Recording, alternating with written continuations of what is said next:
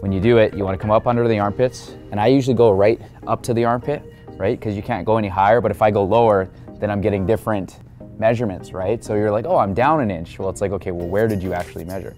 So then I go there and I go hands down, and I always do it relaxed, okay? So when I do it, so I'm gonna get you to turn around. When I do it, I go like this, right? You see that? So I'm not like, right? Like some people will do for you. if they want you to look good, right? But it's relaxed, right? And we're not like squeezing the skin together. So there, so we got 33, okay?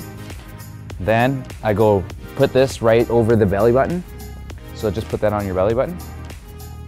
And again, everybody's belly button is gonna be different. So you gotta make sure that this is straight and it's your belly button is not gonna change, right? So then again, not too tight, just relax, so we're at 32. And then for the hips, I just go over the biggest part of the butt that sticks out there, right? And then feet together, right? Because that'll make a difference, right? Because it'll widen your hips if your feet are wide. And a lot of people will take their measurements and they'll be like this, and then the next time they'll go like this, like, oh, I'm down 10 inches. Well, yeah, right?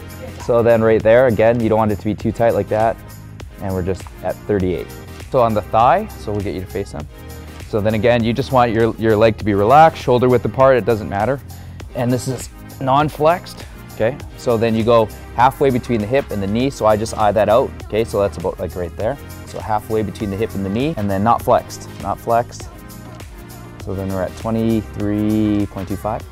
And then the calf, same thing, so halfway, okay? So between the bottom of the foot and the knee, or the biggest part of the calf is generally where I go.